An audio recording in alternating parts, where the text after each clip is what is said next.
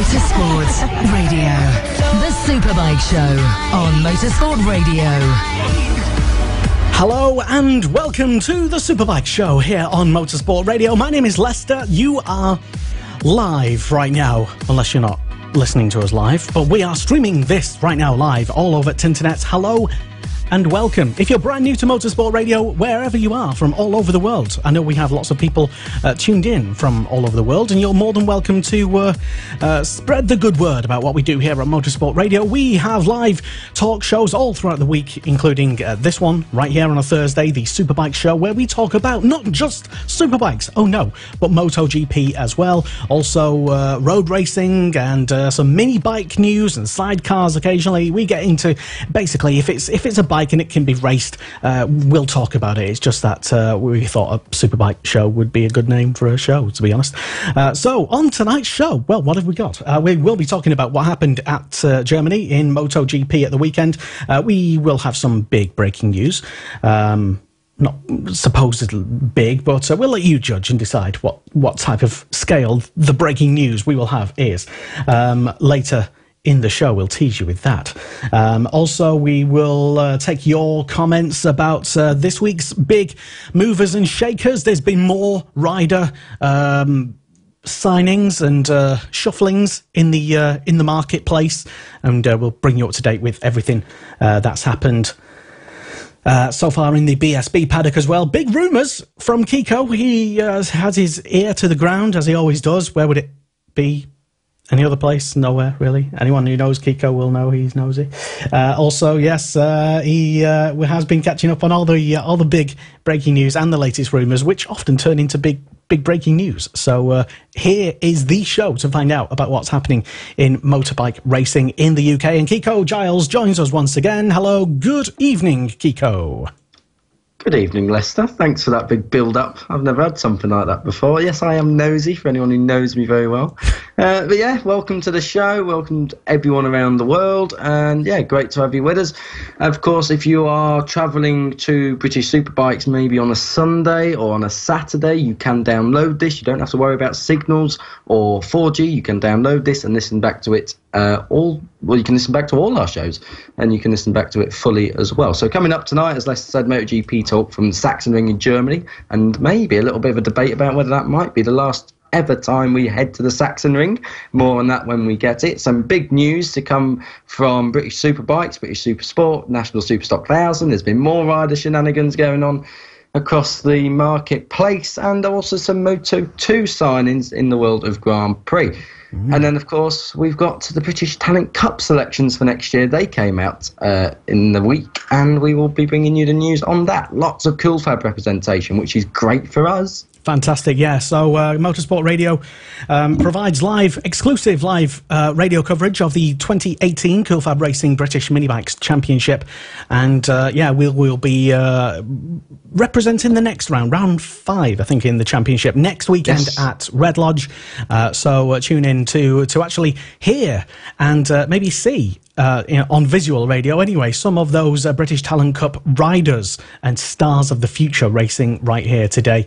And that all sinks in nicely, very nicely, with the current BSB crop, because many of the BSB stars came from Cool Fab, as will be the case in a few years' time. Even Shane Byrne was sort of praising Cool Fab and suggesting that a young, I think 14-year-old rider who wants to start out bike racing, get in touch with Cool Fab. So if you are a young rider, don't know where to start, have a bit of money, have a bit of spare time, maybe don't even have a bike, contact coolfabracing.com and they will hook you up everything that you need to know, even if you don't know much.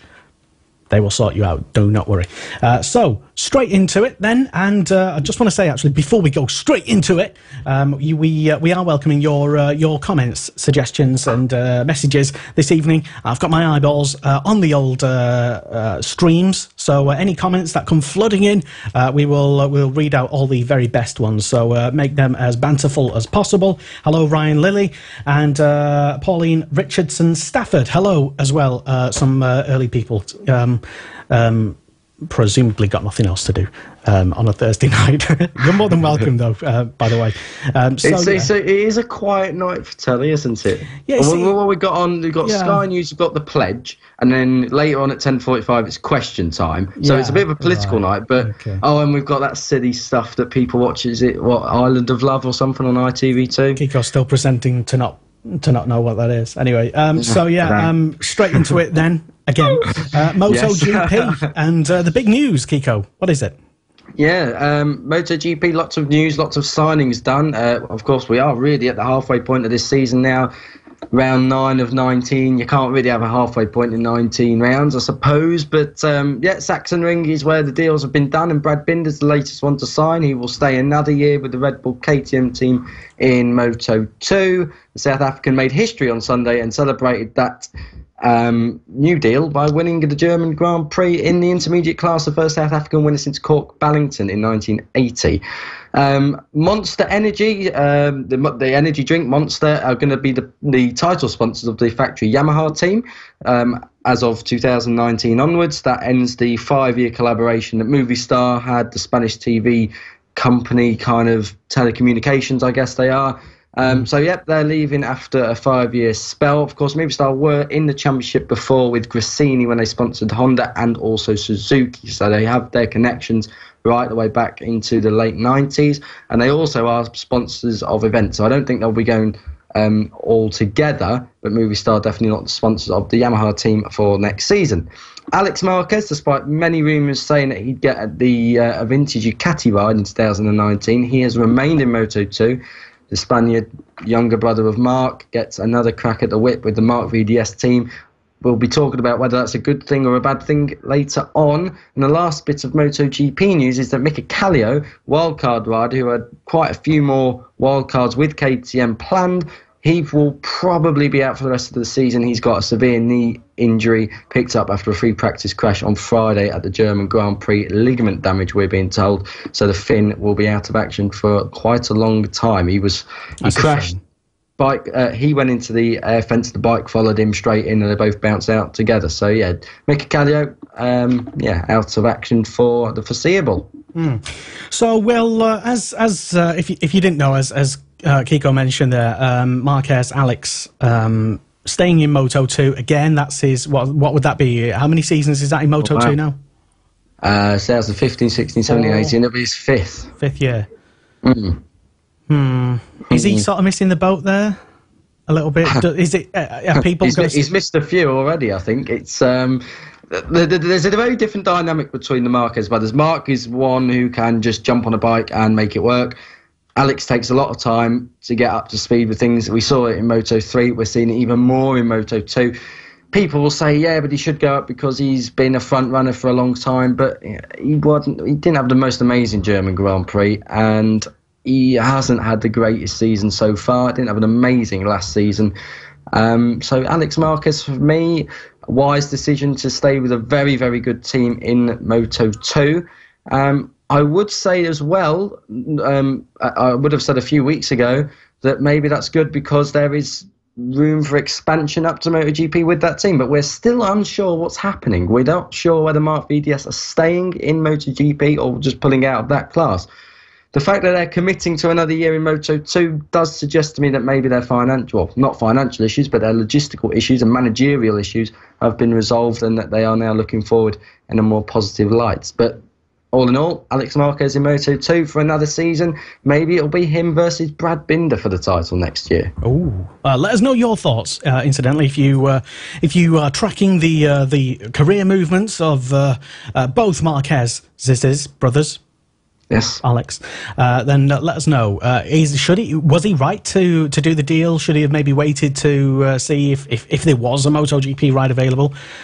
Should he have took it? Don't know if he had an option to do anything. Maybe not. But let us know your thoughts. If you're a fan or not, or the opposite of that, a hater. We don't often get many of them on. We don't this have show. haters, do we? I was just thinking that. Yeah, because usually when you go on Facebook, It's unusual because the sort of show that we do and the kind of like, I mean, we keep baiting all the time. Like, let us know, how outraged are you at the, But we're not controversial. I mean, I'm certainly not. No way. That's your exactly, no. And we'll have no politics here, as everyone knows. That's politics-free zone. Right, so World Superbikes. Yes. Not much news out of here, except what news there has been. It's been quite big. Major news. First of all, we heard Chaz Davies has fractured his collarbone. Luckily for them, World Superbikes is on a 7-decade break at the moment, so he should be fit for the next round. But the bigger news to come out of that is World Superbikes will finally see a change of the guard at Kawasaki. Jonathan Rea, yes, we know he was staying, but the fallout between him and Tom Sykes, which we questioned last week, which may have not been real, well, Tom Sykes has left. We found out it is real. It is a real dispute. There is some real friction there. Tom Sykes and Kawasaki part ways after being together since 2011, I think. 2010 even, probably, when it was run by Paul Bird. So, yeah, a long partnership. The Provec Racing banner that he is now under from the 2013 days. He's been there a long time, but Tom Sykes out at Kawasaki. Where will he go? Some say the RSV4 Aprilias of Sean Muir's Milwaukee team, should they stay. There was rumours saying that maybe Yamaha, but that almost looks to stay the same.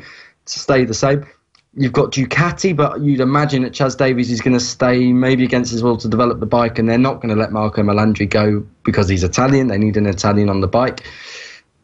Where else? Honda, would they have him? Sykes isn't exactly the most PR person, is he? And Honda is very, very focused on personality.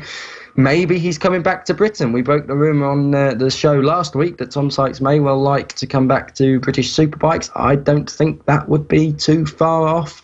I don't think that's it at the championship. Yeah, there's a certain Ducati maybe with a... looking for perhaps a team leader at the moment. Yes, there is. Although, like we said last week, Glenn Irwin has very much so stepped up as team leader. It's been very impressive. Yes, he has. Any other big World Superbike news or big rumours? Not really. World Superbikes has kind of fallen a bit flat, hasn't it? They are during the 10-year break that they have. Yeah, they've got how many weeks is it now? They've got 7 left of their 9 weeks off. It's ridiculous. It used to be the norm in motorsport, but now I think championships have realised that you need to sort of have it.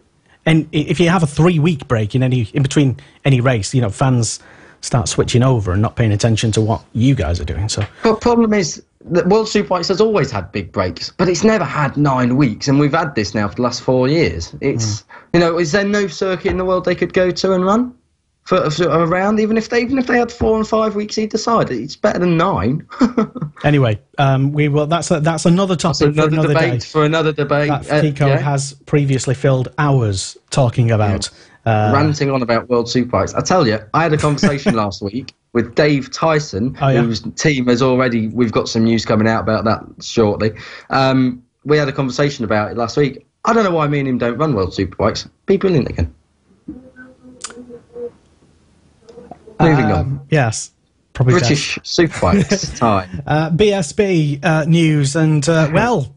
Again, we said it on last week's show. I mean, we've not seen this amount of movement and goings-on and drama Literally, and mid-season.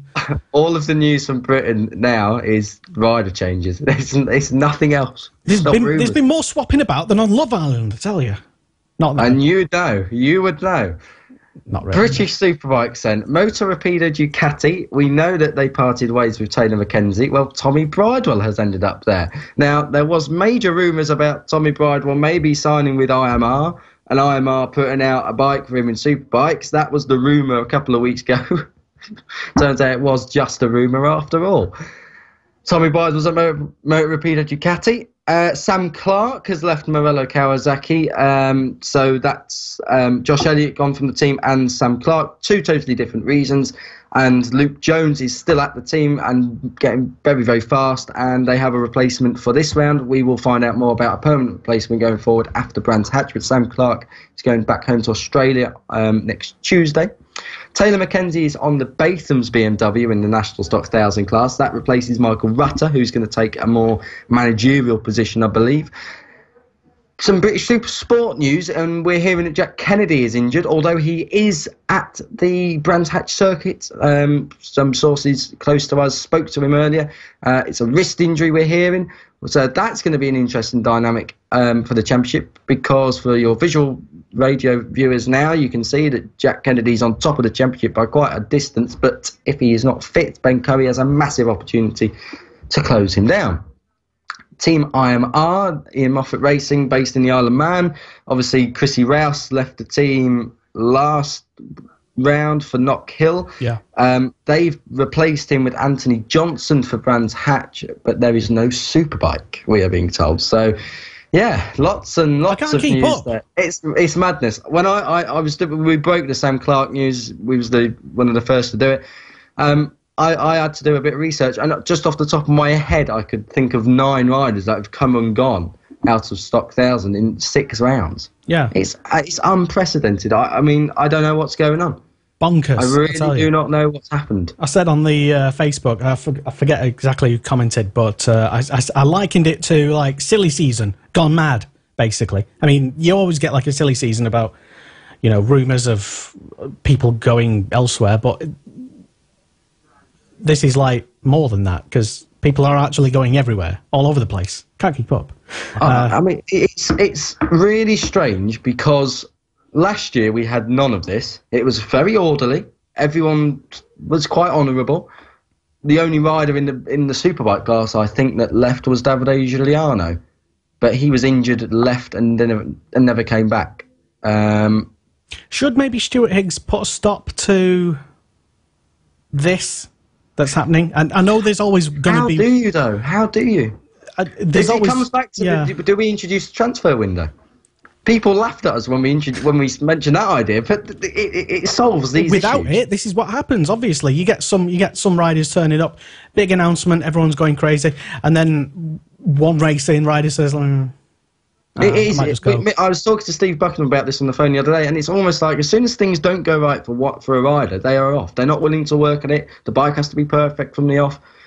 Never known a season like it, ever. World Superbikes has been a bit like it as well. We've had Karol Haneke, Andrzej Jezek, Andriozzi, all on the Guandolini Yamaha. Riders coming and going for Honda. It's just... I don't know what's happened. I really don't. The whole motorsport or motorcycle racing world has just gone mad. Yeah. And can I just say, that's 9 riders in Stock 1000. That's not taken into account Taylor Mackenzie leaving Motor Rapido, Tommy Bridewell being sacked from Halsall, Chrissy Rouse going to Halsall. There's endless amounts. And that might not be the end of it yet. We're only halfway in the championship. Not even completed halfway. And some of these... At Snetterton, Tommy Bridewell was told he wasn't needed after free practice 3. Yeah, exactly. In the same... It could happen more this weekend. We really do not know. It's a weird one. Same thing happened at Knock Hill as well with... who was Taylor Mackenzie. Yeah. We've got Kyle Ryde as well. Ben Luxton's gone from OMG in Stock 1000. Carl Phillips from Superbike. On and on and on. But seriously, though, I mean, maybe this is more of a question for you tuned in, but yes. Should Stuart Higgs, could he do anything about it? And does it, if there's too much of this sort of dancing about from team to team based on, one rider having a bit of a bad weekend, and let's not forget, only one person wins a race, everyone else loses. There's not going to be ever one winner. So based on that fact, the rest of the grid is going to be swapping around if they're not happy because they didn't win the race. But you see how silly it can get now? How do you put a stop to it? The thing is, in a way, I don't know if it does. We could solve it by having the transfer window, but that almost gives it a license then for riders to move about. But it's more regulated then. Exactly. And but without thinking hard about it, how do you counter it? Because I suppose riders just deciding anyway whether we regulate it or not. The riders are just exercising power, and especially some riders who bring money. I'd argue that riders shouldn't have more power than teams. Well, the riders who are customers, perhaps, they feel like their money could be better spent elsewhere with maybe, let's say a better operation, a better outfit, a better bike, better experience, that sort of thing. And in some ways, they're entitled to do that. But what seems to happen in other motorsports, going to the four-wheeled variety and touring cars, well, Alan Gow brought in a license. And he rented those licenses out for a fee, so that it becomes less attractive for a driver, for example, or a team to just get rid of a driver or someone else. It does happen still; you're always going to get that, but it's not as much. Like you rarely almost ever get people just coming in for a couple of races and then buggering off, or people funding enough for just 2 or 3 races. Basically, and maybe that could be a thing. I don't even know, to be honest. But let us know if you think. Yeah, let us know your thoughts. Yeah, join the conversation. Exactly. Talking about BSB and Ducati and Bridewell as well. A lot of people have been linking Tommy to the Ducati for next year, especially with him going over to MotoRapido. Yeah. Now, there was a rumour, actually, at Snetterton. Maybe he will get the Paul Bird bike. I don't know. Do you think this is maybe a trial? Very early days. We've got to see how Tommy goes on the MotoRapido Ducati. We know that bike's quick. We know Tommy's quite quick. So maybe save that for after Brands. I'm not sure. Bridle on a Ducati, to me, he's one of the most versatile riders on the grid. He can more or less ride anything to a good level. And he will give it some time, and he should be top 7, top 8, like he was for this House or Suzuki at one point. But again, got to give it time. He does like Brands Hatch GP, though, so this might be a good... A lot of people like it. True, but Tommy always shines here, so maybe it's going to be one of them rounds where we can really see how he's going to go. Well, talking about Brands GP, it is this weekend, and it's the second of 3 events, 3 races that BSB go to. Again, there's another conversation about do they go to Brands too many times. That's another topic for another day. Tell me a place, though, where we can have the good facilities we have at Brands. Let us know. Let's try to get dragged into I'm so against the grain on that. I have no problem with Brands Hatch on 3 times a calendar, because then people will moan at that, and 3 times we've got to go down south 3 times a year. All right, then, so we'll go Mallory Park. And it'll all be cramped up. There'll be no room to move. Mallory Park has some great facilities. Just like to say hi, Mallory. Yeah, it does. But I know what you mean. And there are 3 events in one place. I know, but that's entirely up to MSV, and they run the Superbikes. So problem yourself. There you go. I suppose nice problem, if it is such a thing to have. But it is this weekend, the second of 3 Brands races, and Leon Haslam looking. I suppose no one's going to beat him, though, is there? Hasn't won there since 2006 on the GP course. I tell you, Leon Haslam. He was beaten at Knock Hill. He was beaten by Jake Dixon on another Kawasaki. I think the Kawasaki is just an all-conquering bike at the moment, in Superbike form. Leon Haslam will be up there. I'm fairly sure of that. He does go well at Brands, we know that. But he's coming back to a track which he has bad memories of from last year. He lost the championship there last year. Yeah, absolute nightmare, didn't he? It's just a catastrophe for him.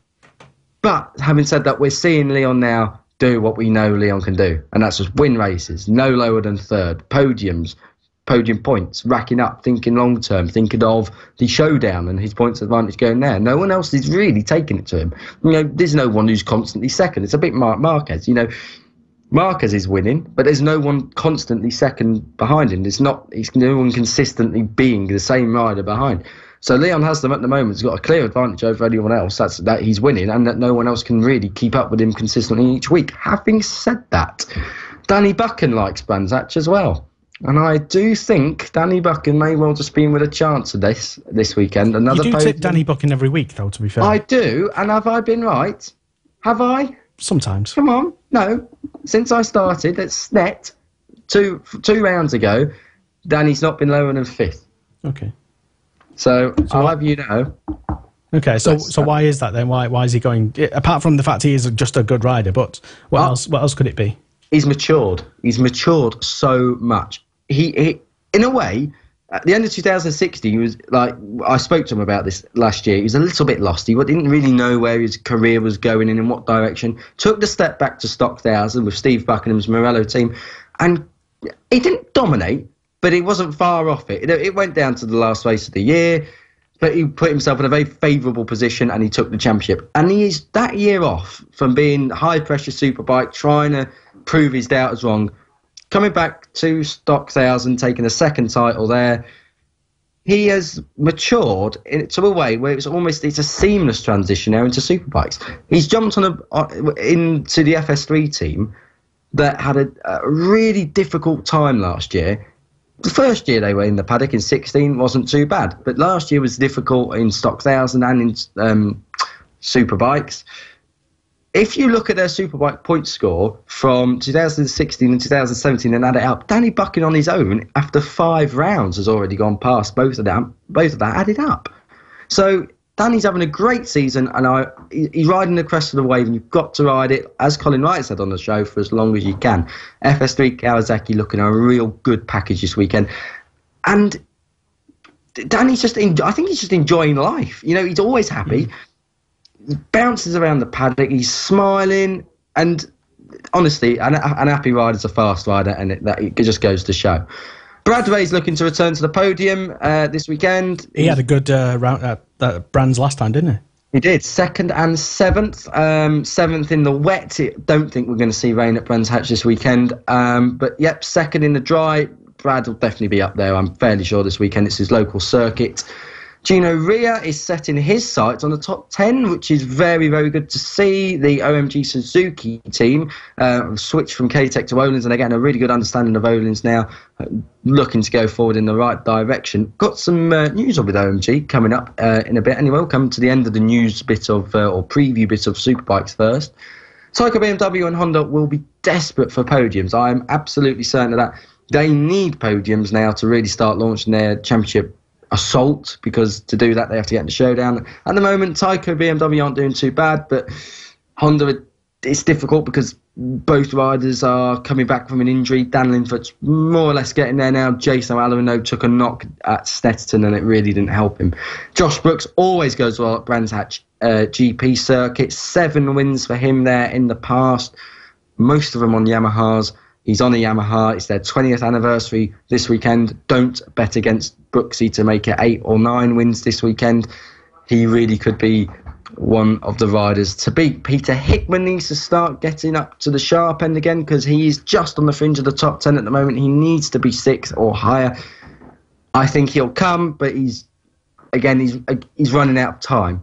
To do it, we are coming into the second half of the first bit of the season of the show of the pre-showdown. Hickman needs to top 5s now all the way. We know he can do it. This is where he started coming good last year. James Ellison looking to do the same. He's won at the track before. Back in 2016 was the last time. That was for Kawasaki.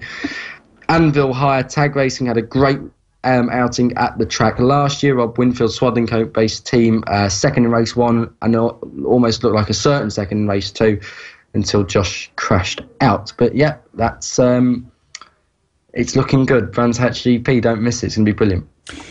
Yeah, it certainly will be, and I'll try and find the times and TV times or what channel they're on, because it's not always on the right. You know, it's sometimes on Quest and yes, or it's sometimes filmed to a shoe on put onto Quest. Yes, otherwise known as the brilliant production team that Eurosport have. Will Chrissy Rouse then, Kiko? Do you think he'll go well this weekend? I think he'll go a lot better than he did at Knockhill, and I do not mean that in a bad. Chrissy had a great Knockhill, really. You look at, he's had no time on the Suzuki at all. He had no expectations, did he? No expectations, and he was running on the fringes of the points. You know, 0.9 off round Knockhill. Okay, that's 2 seconds anywhere else, but you know, within a second of pole at one point he was. This is Motorsport Radio. Join the conversation and have your say on motorsport-radio.com. Motorsport Radio. The Superbike Show on Motorsport Radio. Hello, and yes, this is the Superbike Show on Motorsport Radio. My name is Lester. Thank you very much for tuning in. And, well, we are in the midst of talking about, MotoGP here at the moment. And, well, I can tell you that... Yes, amongst other things, we were talking about BSB and World Superbikes and all the other good stuff that happened there. Also, to bring Kiko Giles back into the show, who's been diligently with us throughout everything. Kiko, just give us a quick recap for those who missed the MotoGP monologue then. What was John about the Sachsenring's venue? Yes. Yeah, why should the MotoGP go back to the Sachsenring, and will it? Old school, traditionalist, I like to see the Sachsenring back next year. I never really used to like the track, thought it was a bit boring, but it's pretty unique. You can't say that there's another circuit in the world like the Sachsenring. There's all them left-handers and a big drop out of Ralph Waldman curve. For me, it is a little bit bordering on the safety side of things. I'd like to see maybe a solution made there instead of us going off to the Nürburgring, which has been sanitised and wrecked by Hermann Tilke's design. But again, the Nürburgring is not a bad circuit. There's better. It's got a brilliant build to the end of the lap, and that's something the Sachsenring is missing, I think. You've got the chicane just before the last corner and the fast S's between the bottom of the hill. I can't remember, is it turn 6? Used to be the Coca-Cola corner, I think it was, years ago. Or the Castrol curve. If you come up the hill, it's fast left, fast right, into another left, into another right, then it's a fast right into the last chicane and the hairpin. It's got a brilliant end to the last lap, and that, we could see some thrilling finishes there. But again, the Sachsenring is just the way it is. It's the way of culture such is down there in Saxony. I really do like it. And also, it's not been wrecked either. The circuit's relatively by Hermann Tilke is what you were going to say. By Hermann Tilke. We were saying before, Sepang, he did Kota. That was one of his better ones, though. What, Kota? Yes. It's terrible. Okay. 5 or 6 first gear corners. That's not a great circuit. The first section is fine if you take turn 1 out, and then it all goes wrong. You've got you did Yas Marina, again another bore fest. You've got what's the other one? You've got Hockenheim, the other German circuit. We could go there, but again, it's littered with hairpins now, and it's pointless because it's a car circuit and that never work. Yeah, just Herman, if you're watching, just retire, please. Oh, so yeah, it's Kiko's question time, and we're asking him basically which tracks and various outrages, and how outraged is he at various things this week. The weekly question time for Kiko. Of course, if you are German, we're not hating all Germans. Just if you're a circuit designer / engineer, and if your name begins with H and ends in Hermann Tilke, not one favourable ratings over here at Motorsport Radio Towers.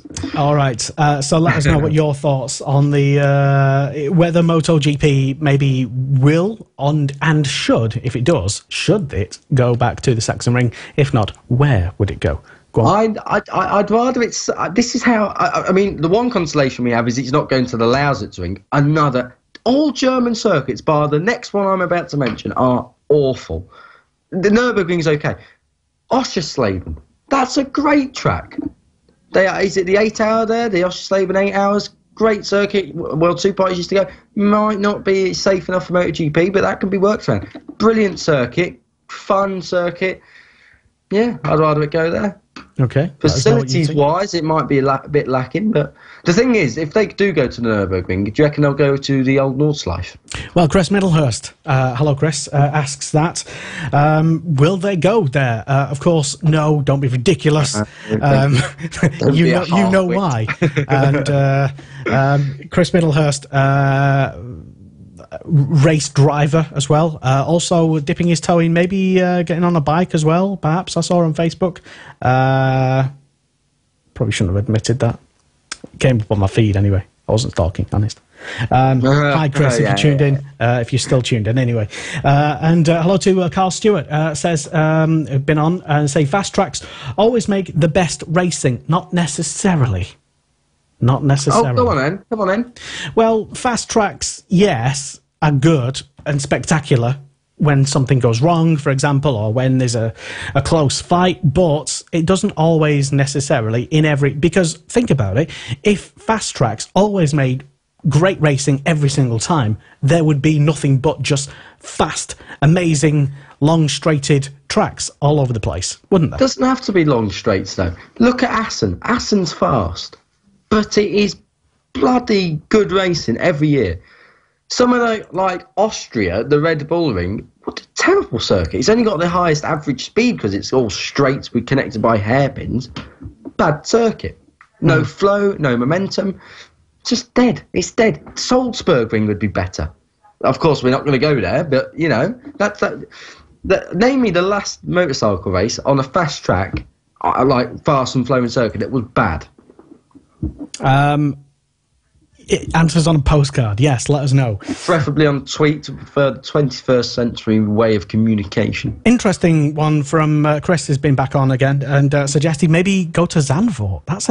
That would be an interesting suggestion. Don't know enough about Zandvoort. It is a great track for cars anyway. I believe it's Dutch. Am I right in thinking it's Dutch? Zolder. Yeah. I always get Zandvoort and Zolder wrong. Zolder's Belgian. Am I right? Correct. Yeah, Zandvoort. Yeah, Zandvoort is. It's literally the beach. It's an amazing Formula 4 1600 track. I can tell you that. it just is. How do you bring this championship in when we're talking about MotoGP? People love all types of different racing. Shut your face. We're talking about bikes. I'm just saying that's and not the kind of bikes you get in Manchester on a Saturday night after a kebab. We're on about MotoGP and circuit. Stop bringing in four wheels. It's not the time or place. Well, I'll stop bringing in four wheels when you stop bringing food into bike shows. Let's bring food in. Yeah. I only bring food when it's relevant, such as I did participated in Everquit Racing's Scottish barbecue fest that we had 2 weeks ago. Very nice. Sorry about the steak. Yeah, they're still wondering who stole all that steak. It was you now. Was the team's best weekend. Oh, yeah. Bjorn Espen had his best qualifying. More reason to celebrate. Send me the invoice. Right, so moving on then to Moto 2. And the South African, Brad Binder. Wow, what about it? Well, what about it? History maker. First South African winner in Moto 2 ever. First time since, I believe, 1980 in Cork Ballington that we've had a South African winner in the intermediate class, which is 250s or Moto 2. What a day for them. And he's obviously celebrating his new contract as well with the team, the Red Bull KTM team. So, yeah, amazing stuff. Brad Binder doing South Africa proud, carrying a nation really on his shoulders there. If we don't go to South Africa in the next 5 years, when the Binders will be at the sharp end of MotoGP, I'm fairly sure, then we've got a problem. Wasn't just all about Binder though. The championship leaders struggled. Baldassari high-sided it dramatically at turn 2. Pecco Bagnaia was forced off track to avoid Mattia Pacini.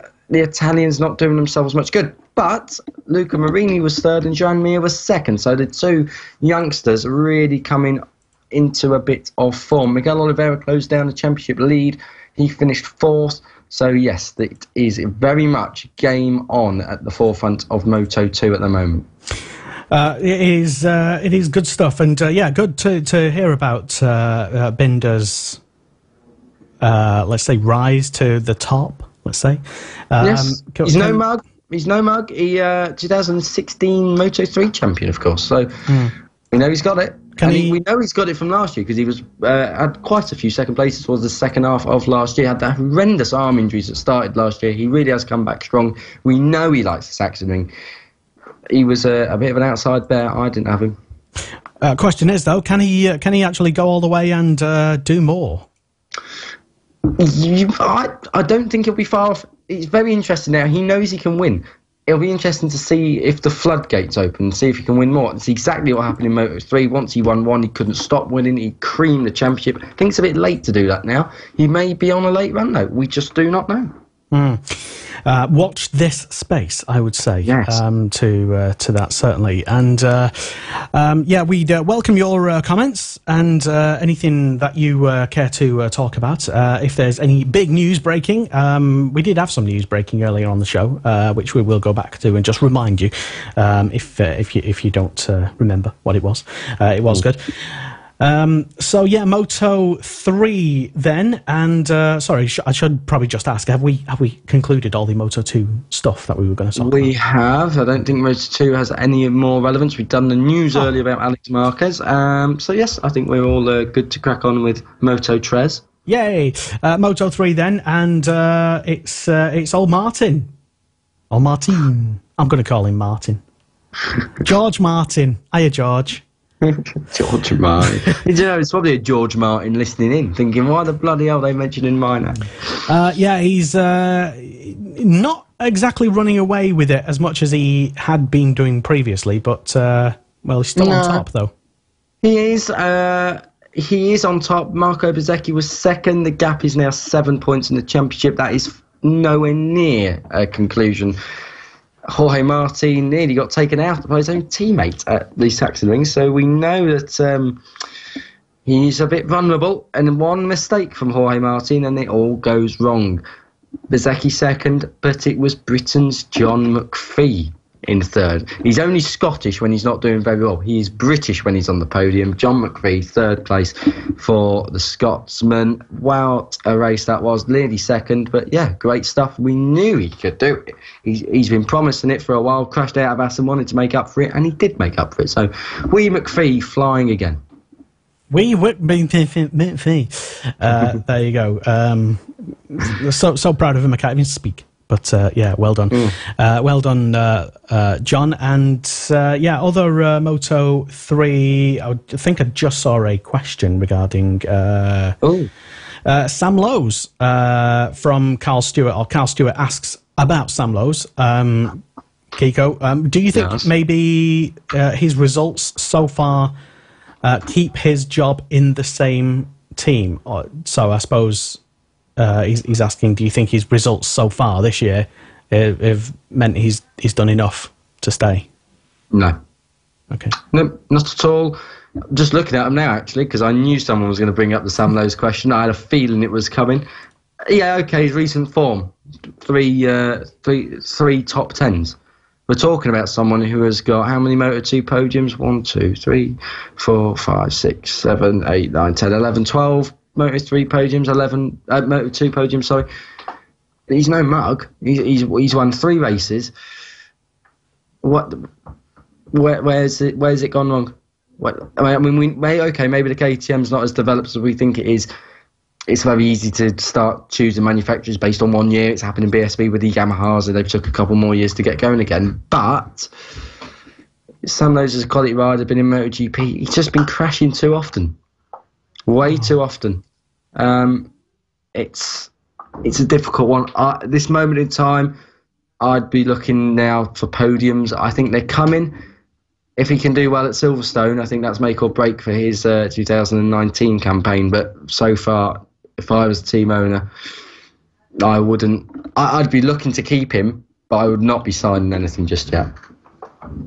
What do you think, if you are tuned in and listening to us right now live, is Sam Lowes in real danger? And what might happen to him? Is he in the sort of Scott Redding type situation where he's struggling? He's struggling. Well, Scott Redding has got his head down, let's be fair. Literally. I was going to find the picture. I've been dying to drop that in all show. I forgot all about it, to be honest, and then you should have reminded me. I'll try and find it. Have you been pulled down off the roof yet? You just went so high, I can't believe it. Give Steve Buckingham a ring and give Morello a roof. The reason why I was on the verge. No, I was on the verge of actually doing a parody song about I forgot what song it was now, but you know when you're sort of like listening in your car to various music, and have you ever done this? Have you ever like started singing and putting like stupid lyrics to the songs and on the radio and stuff like that? And the picture of Scott Redding with his head on the floor, going through a corner for some reason, or wherever it was. That happened anyway, and I just thought, that might just make a... but then I thought, no, it's probably just he might probably think we're just taking too much of the piss out of him. And he might have been right. Says the guy who really advertised him well in the most marketable way. What? Saying he is thick as something, fill in the blank. That was a direct quote. Yes, I know that. That's what I'm saying. He's hardly done himself any favours, so I don't think he'll mind if we carry it on. Well, and he thinks it's good that he's got his head down at last on the circuit. Hang on a minute. Cal Crutcher gets his head, his elbow, his leathers running through gravel traps every weekend. So, Scott Redding, you're not doing that good, are you? Right. Leave the bullying of the British alone for now. Oh, dear.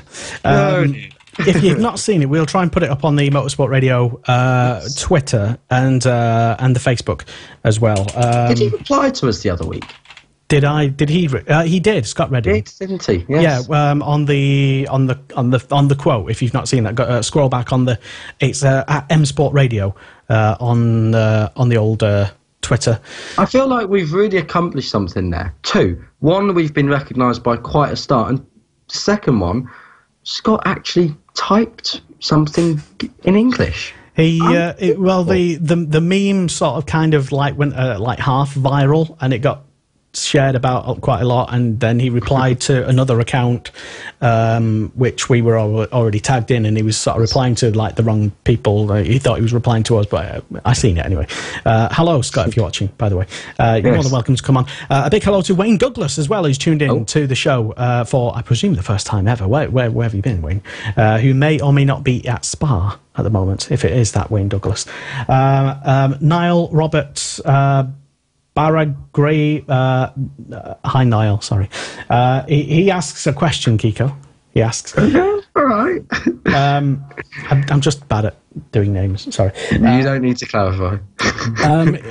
Referring to, I think it might be Scott Redding, he is, maybe Lowe's actually. He is to Moto2 what Cal is to MotoGP. Cal is a great rider, but yet again, he keeps falling off, so along the same lines as what you said, basically. Does Cal keep falling off then? Yeah. That's literally his nickname. Cal Crashto. Okay. Let me just pull up his results. Yes, he's been a lot better this season, as we all know. We're not going climbing out of holes now, Lester. You just sit there. I love it when people it's not called climbing out of holes. It's just called being balanced and having an opinion. But it's not balanced. See what you started now, Niall? Unbelievable. So we have a look. Right. 2 retirements this year. Spain. Right. And well, Germany. Not every crash results in a retirement, does it? How many? 19th in Kota. He crashed there, finished the race. Everything else, he has been no lower than 8th since Valencia last year. Yeah. So, Niall. Yes, he crashes, but he's the only Brit doing anything. Yeah. I hate to say it. People get on Cal Crutchow's case. There is no Brit doing anything. Well, I rate Johnny Ray a better rider than Cal Crutchow. Johnny Ray, if he was in MotoGP, would probably do the exact same. Consistent 6th place. He didn't go there, bitch.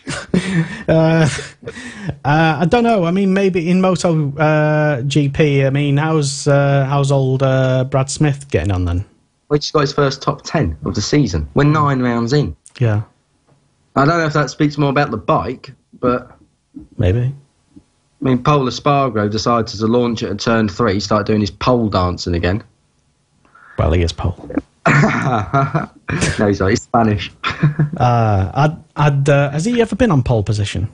He was top of warm-up. That's a first, actually. I'm just waiting for that headline. It's just an obvious thing to...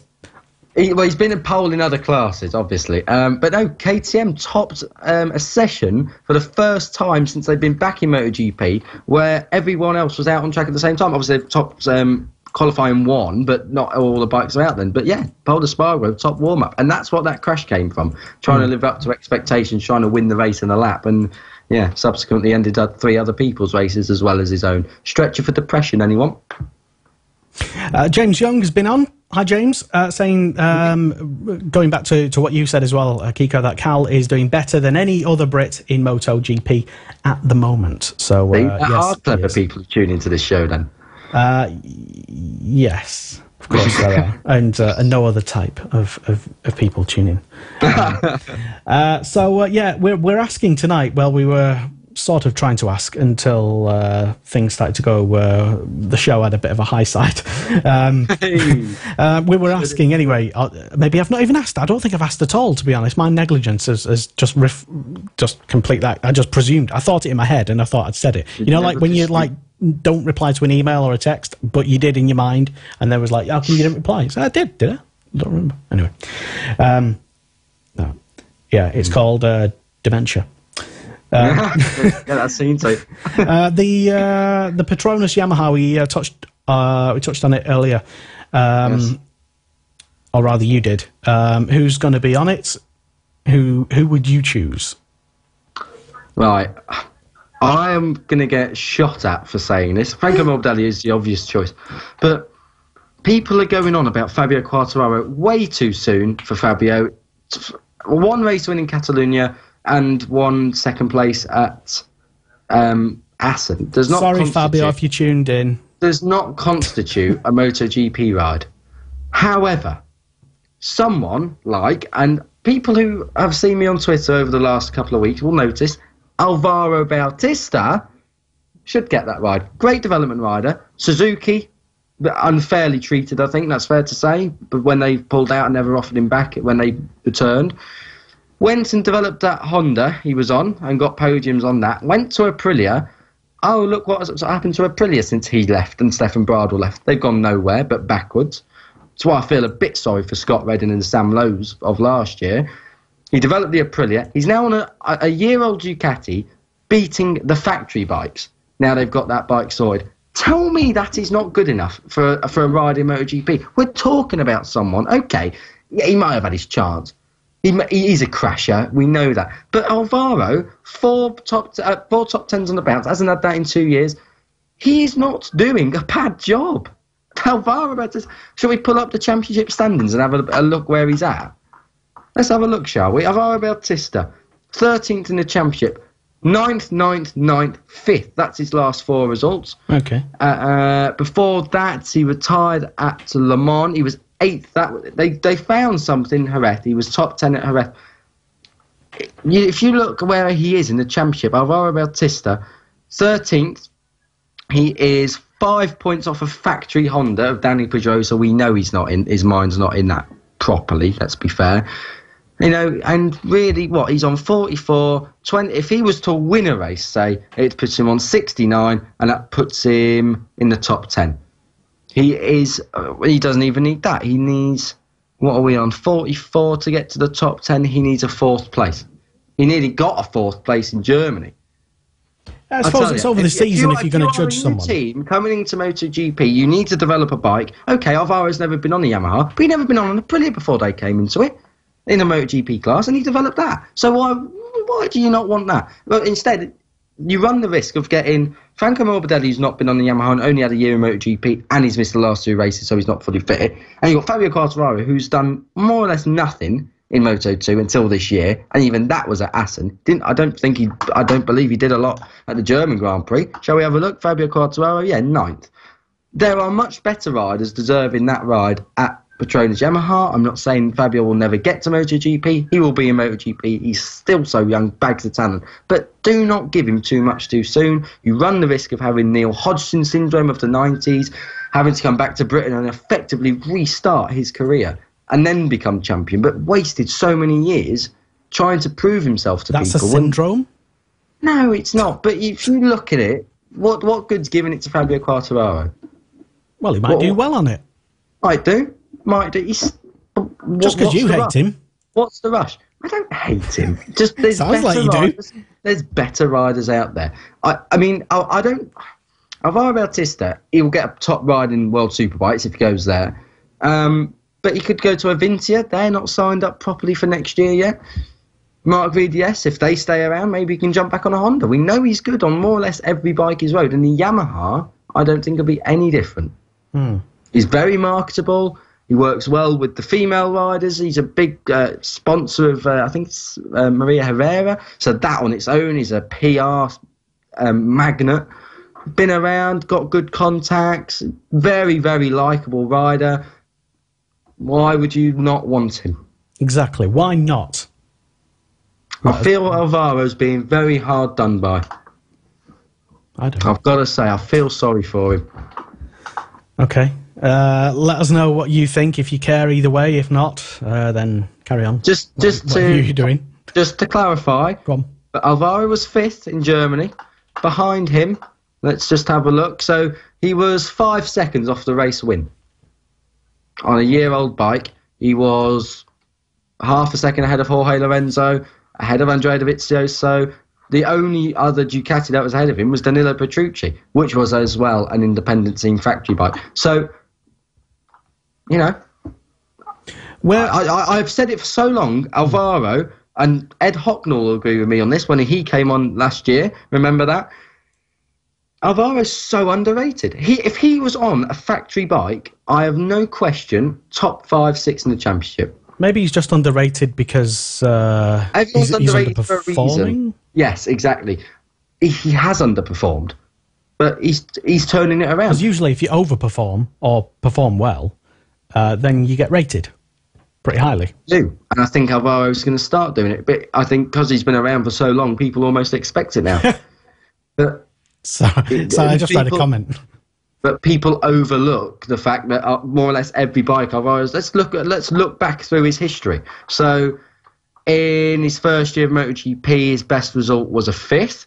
In his second year of MotoGP, his best result was a 5th.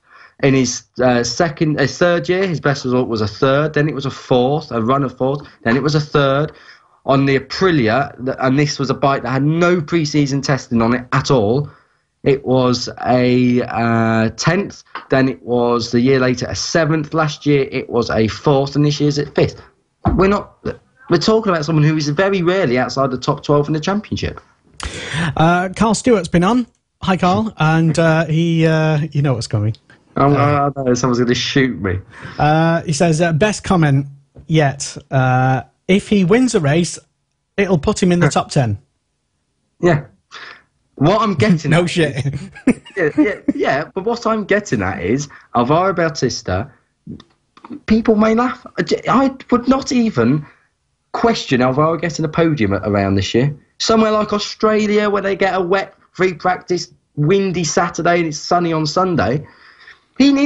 How far was he off the podium at Germany? Let's have a look. So he was 2.4 seconds away.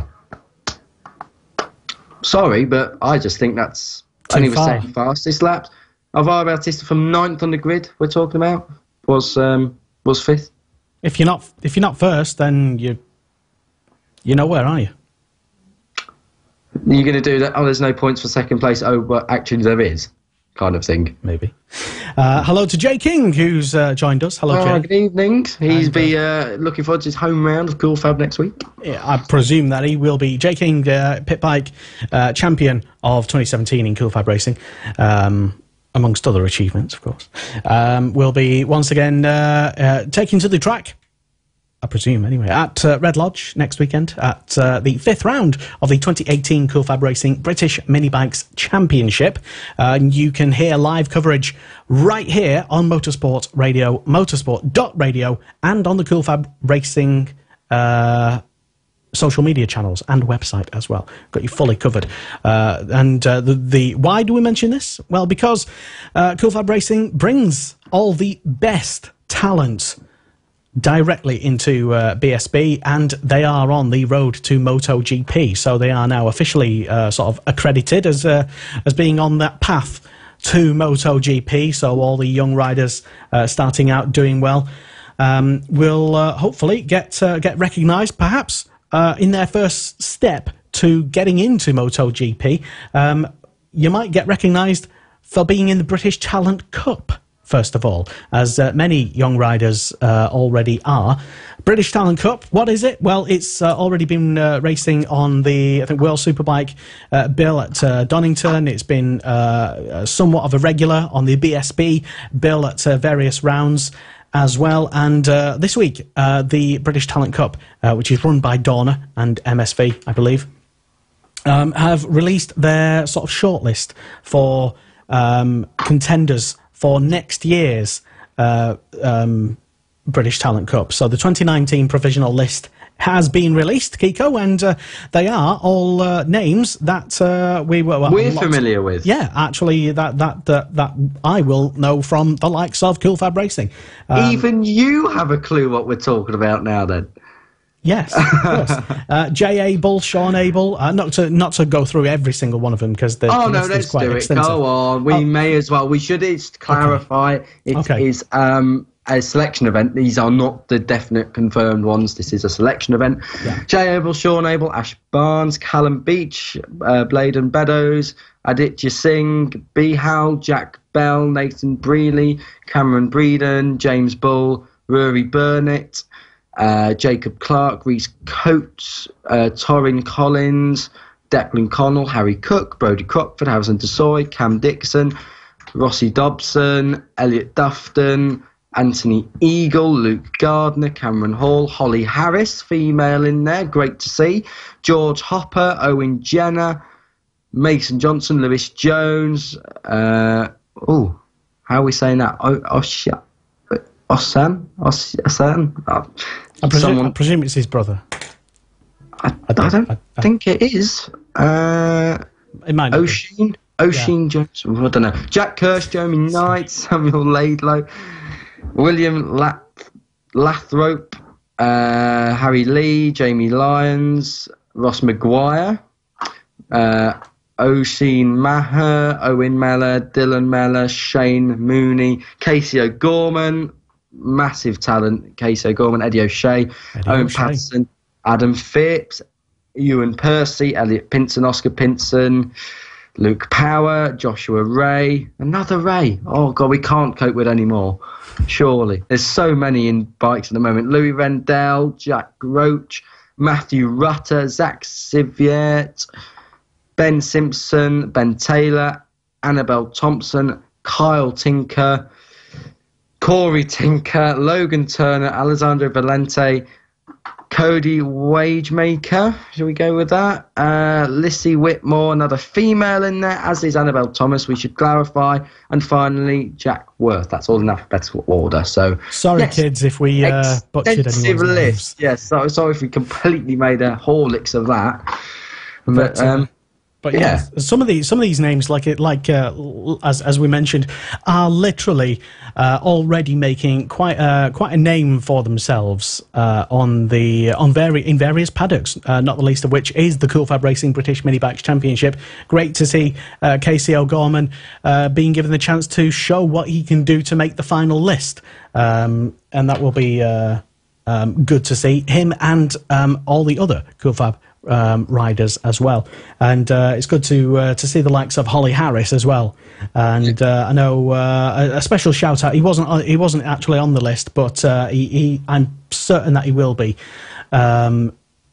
probably next year. I'm guessing, and I that's how I actually got to. It was on Facebook. He actually posted the link. It was one of the riders who said he didn't make it. He was a bit gutted. I won't name and shame, but yeah. Go on. No, just because he didn't make the list, and okay, he'll be in the Cool Fab paddock next week, and we will catch up and maybe try and do an interview with him. But yes, for all those riders, well done. It'll be fantastic to track your guys' progress on BT Sport, because I know that selection process is all filmed and broadcast and put into where does it go on to the BSB? It'll go on like the BSB show, won't it? I'm sure. Yes, I think it goes back on BT though as well. Yeah. So in the MotoGP program, so yeah, or maybe both. It'll certainly be on the MotoGP. It'll website. Be on TV. Yeah, and of course we will keep you up to date with who does what and who's doing great, and some such. So yeah, that's all pretty well and good. Any other comments that flooded in? Have we had any comment flood in from anyone anywhere? Shall we? We'll have a look, shall we? Just hold the line, caller, as we... Jay King's been on, I noticed.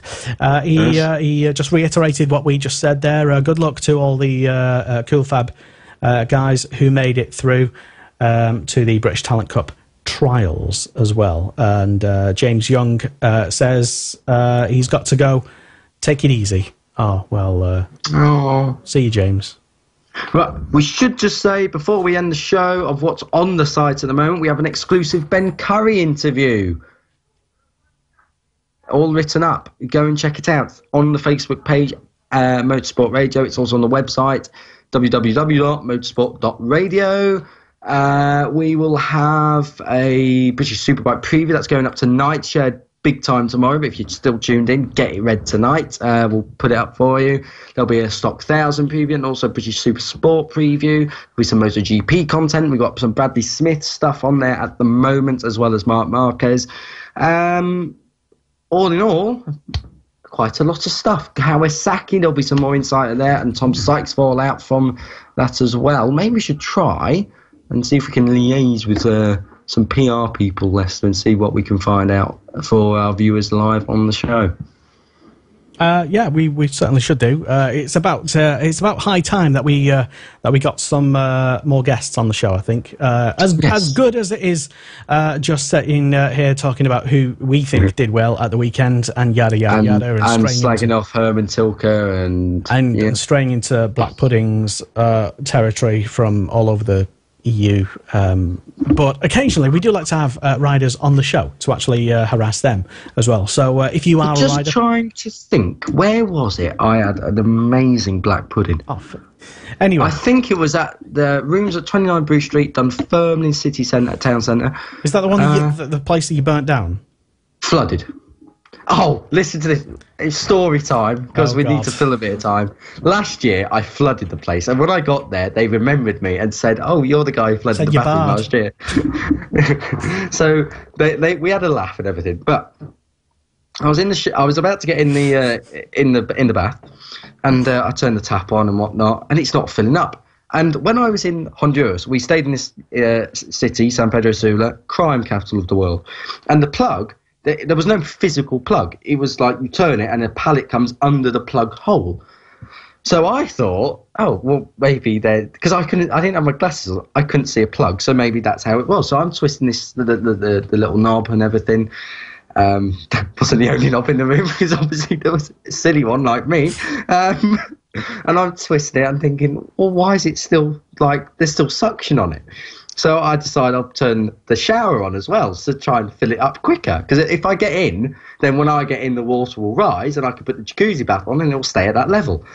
So anyway, I'm filling it up. It's a mystery that you flooded this place last year, isn't it? It's filling up, but it's still a suction, and it's not filling up very fast. So I put the cold water on, left it for 10 minutes, went downstairs, got myself a bottle of recordedly strawberry and lime, and came back up, and the bath had filled up, but it was now cold. So I haven't done it. I'm trying to work this out now. I'm turning it around. It's not working. I got in the bath to see if I could keep the water in, and looked to my right, and there's a bloody plug in there. I just didn't see it because I wasn't close enough. So trying to fill the bath up with no plug. It's terrible.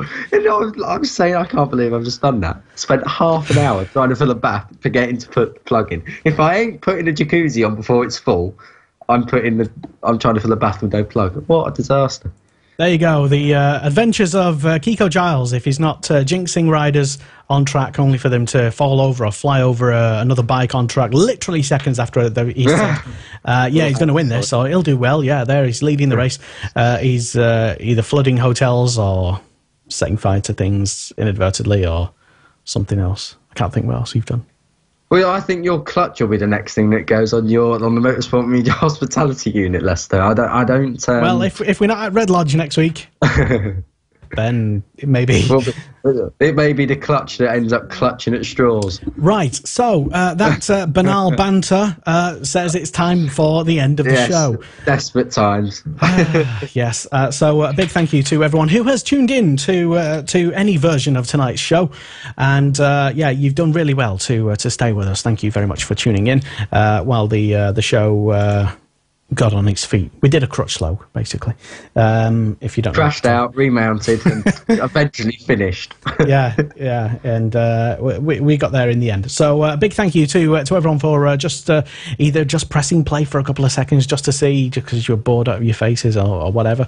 And a massive thank you to everybody who is not in the UK, tuned in for the first time ever as well. You're more than welcome to join us again, especially if you are brand new to Motorsport Radio and also live in Rio de Janeiro, Belo Horizonte, or Fortaleza, or any other Brazilian city. We know we have massive following in South America. So why is this? I guess we're just big in America. Did Alex Barros come on the show without us looking, or Felipe Massa give us a shout out? Or we should maybe start contacting a few of these people. But a lot of English speaking people from all over the world, South Americans, and we get a lot of Filipino places, mostly because we spam the show to all the Facebook groups and stuff in Thailand and the Philippines and stuff, and India as well. Vietnam and Bangladesh. And so hello and welcome and goodbye, because that's the end of the show if you just tuned in. Exactly. So thank you very much. We'll be back, I think, next Thursday, maybe. Well, were we travelling down on the Friday to Red Lodge? We will be, yes. So we might have a show pre-recorded and then put out, or will it be pre-recorded and put out live? Don't know. I think I spoke too soon when I said we'll be back live next week. But if the studio isn't packed up in the van ready to go, then it will be probably a pre-record on the Thursday. But that'll be just so we can take a running jump for the live coverage of the Cool Fab Racing British Mini Bikes Championship live from Red Lodge next week. Sports Radio, the Superbike Show on Motorsport Radio.